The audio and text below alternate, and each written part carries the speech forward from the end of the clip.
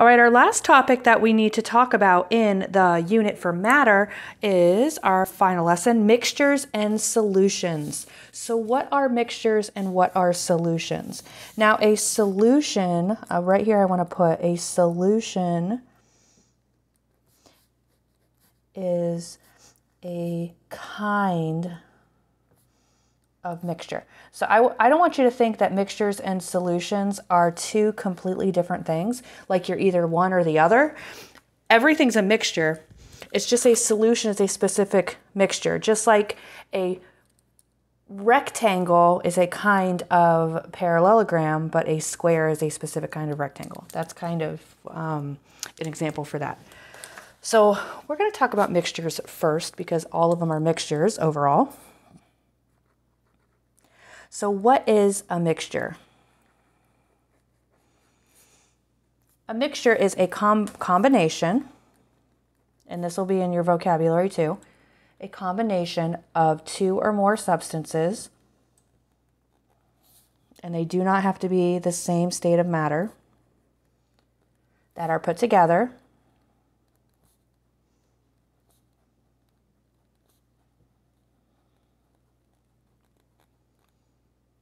can easily be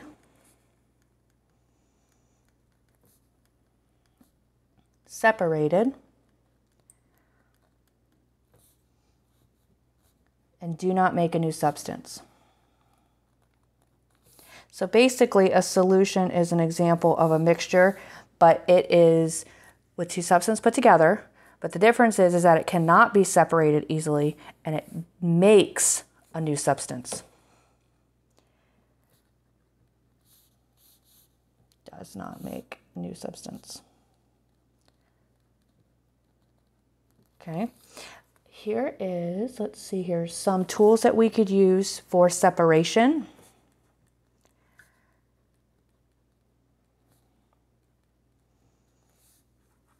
Those things that we want to use to separate the different things could be magnet, a filter like a coffee filter, a strainer, or your hands.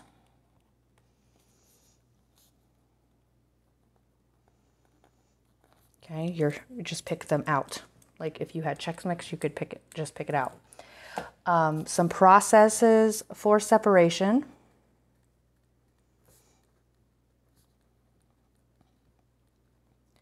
Ways to separate the different things for mixtures would be to separate, attract, filter, or strain. So I have a bunch of things together. I can pick them apart to separate. I can attract it using a magnet if there's anything that's magnetic in there, like made out of iron.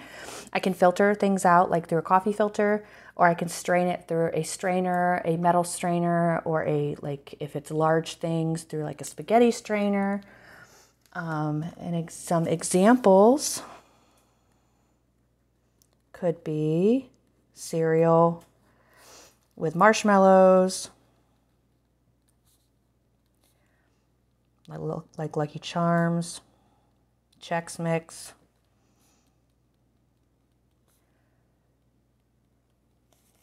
sand and water, salad, things like that. Okay. Now we're going to talk about specifically that special solution. So a solution is a combination of two or more things, just like a mixture, because it is a mixture.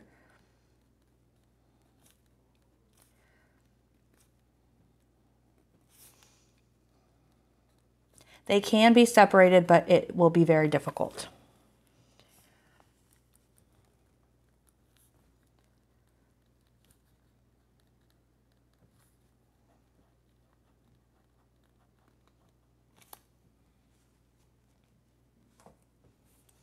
Can't.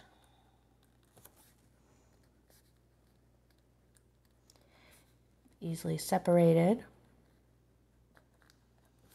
And it makes a completely new substance.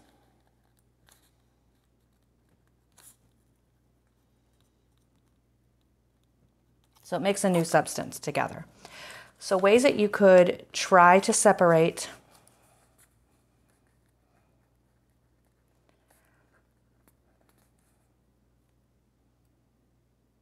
Actually, let's not do tools. Let's do, because we really can't use a lot of tools. We're going to use processes for separation.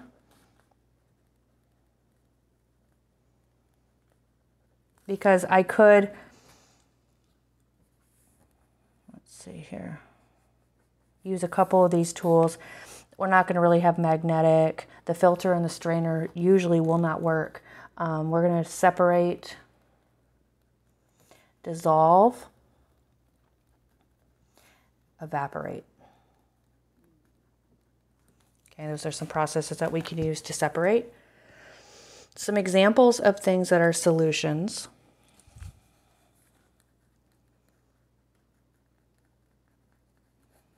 Could be like lemonade, sugar water,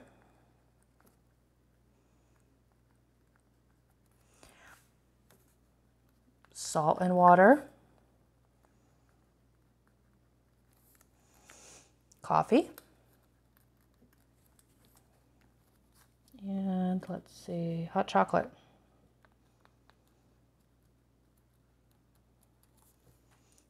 Okay, those are our examples of mixtures and solutions.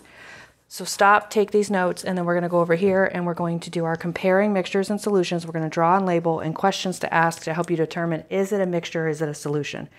Not just by going by this.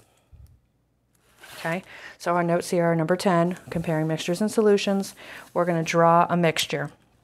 So this is going to be some rocks, leaves, pebbles, and shells. Okay, so my pebbles are going to be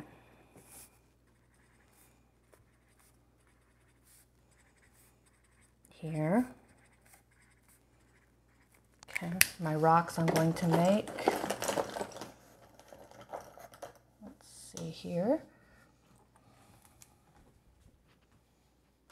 I will make my rocks pretty big here.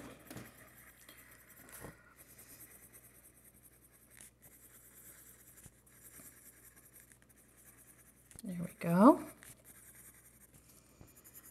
Okay, and then I'm going to do some leaves. Let's make them some orange leaves, some red leaves. Oop, that's looked orange, but it's actually red. I'll make these all mixed in. How about some yellow? They're going to be my fall leaves in here. And then some shells. We're going to pretend like shells are mixed in here. Okay. And then my other one is going to be cherry Kool-Aid.